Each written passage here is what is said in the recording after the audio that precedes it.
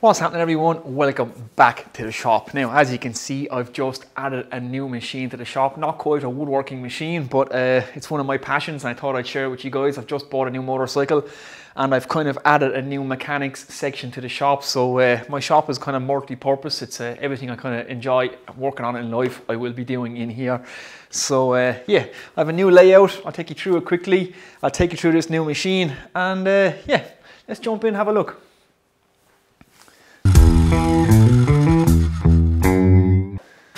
Right guys, here we go. This is the new section of the shop and this is the new machine in question. This is a CBR 1000R and this is a 2010 model. Now I hadn't quite planned on buying a bike just yet, but because of the way the insurance company works in Ireland, if you're more than 2 years off, or if you're 2 years off a motorcycle, you lose your no claims bonus and it makes it hard to insure a high powered bike again. You kind of have to start back on a lower powered bike for a year or two before you can move on again.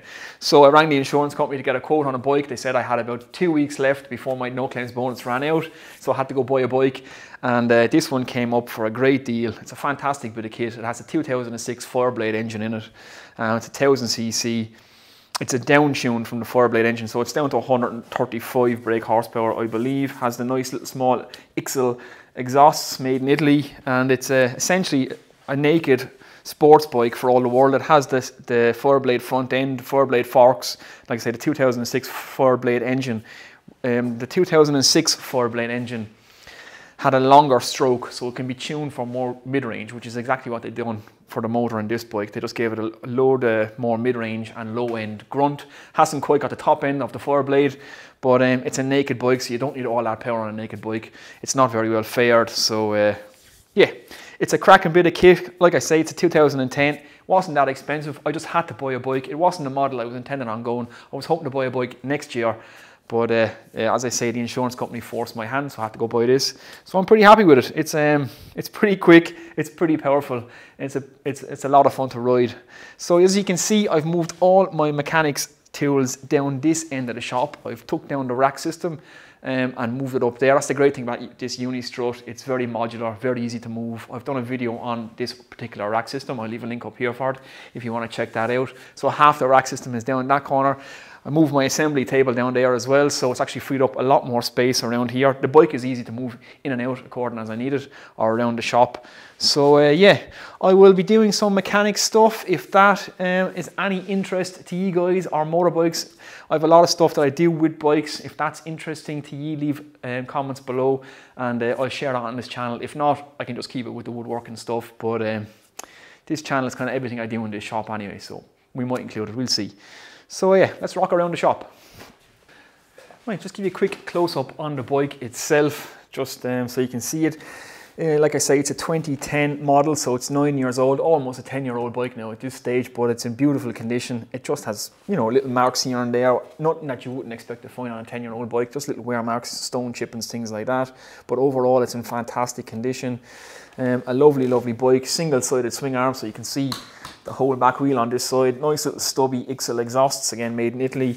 They sound fantastic, not overly loud, not overly obnoxious, but people will know you're there. I'll give you a listen to that now in a second. Like I say, it's a naked style bike again, so it's a kind of like that Street Fighter style, which I really, really like. It's a lot more usable for road use than the, I suppose, the extremely focused sports bikes. And like I say, this thing is plenty powerful and plenty fast for my needs. I've driven sports bikes all my life as well, and you can never get the best out of them on the road. But I find with Street Fighters, naked style bikes, you can actually have a little bit more fun on them. They're a little bit more usable and a little bit more road friendly. So yeah, that's the bike, guys. I'll give you a listen to the sound of it now. Right guys, I'll just fire it up for you there just to give you a listen to the exhaust. Bear in mind, we're on a little lapel mic here now, so you get the general idea, but it's not going to be a perfect sound, but here we go.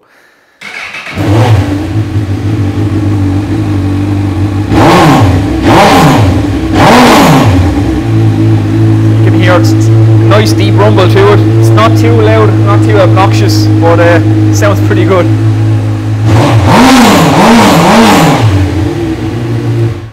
We just kill it before we get carbon monoxide poisoning in here, but that's what it sounds like. Okay, that's the bike and the mechanics section of the shop. Now up this end, I've moved my assembly table into this corner, and I've moved half that pallet rack up here using that uni-strut again. It's the great thing about it, it's extremely modular and it's easy just to take it up, put it down, shift it wherever you want. So I have all my offcuts up there now, so there's ash, sapele, maple, walnut, just bits of blocks, nice and handy, easy to get at, and off the floor and out of the way. So there's still plenty of space in the shop, which is nice. Right guys, there we go. That was just a little shop update vid just to share with you what's going on in the shop at the minute. So added a new motorbike and the mechanics section. That's another one of my passions in life. I've been riding motorcycles for about 20 years now, and I love them as much as I love woodworking. So I said I'd share that with you. Upcoming vids, I want to make some more hand tools. I really enjoyed making and using those mallets, the block plane, the marking knives. It's great fun to make your own tools and to actually get to use them on further projects. There's a Veritas wooden block plane kit which I want to get my hands on. I'm going to make a jack plane out of that, so that'll be an upcoming video. I need to add a pillar drill to the shop, so that'll be something that's coming up as well, and a way of heating this shop. We're coming into winter now. It's actually freezing in here now at the minute. I'm in a t-shirt. I've no idea why I'm in a t-shirt, but I'm absolutely perished. So some sort of kerosene or diesel powered blow heater to set up in the shop. So I'll do a video on that too when I get my hands on one. I think that's it for now, guys. To all the new subscribers, thanks very much. The channel is actually starting to grow, so that's fantastic. And to all the existing subscribers and all the guys that regularly comment on my videos, I appreciate it, and all the support as always is much appreciated. So yeah, any questions or comments, just leave them below and I will get back to you. And for now, I'm going to get out of here because I'm frozen half to death. So I'll see you in the next one, guys. Take it easy.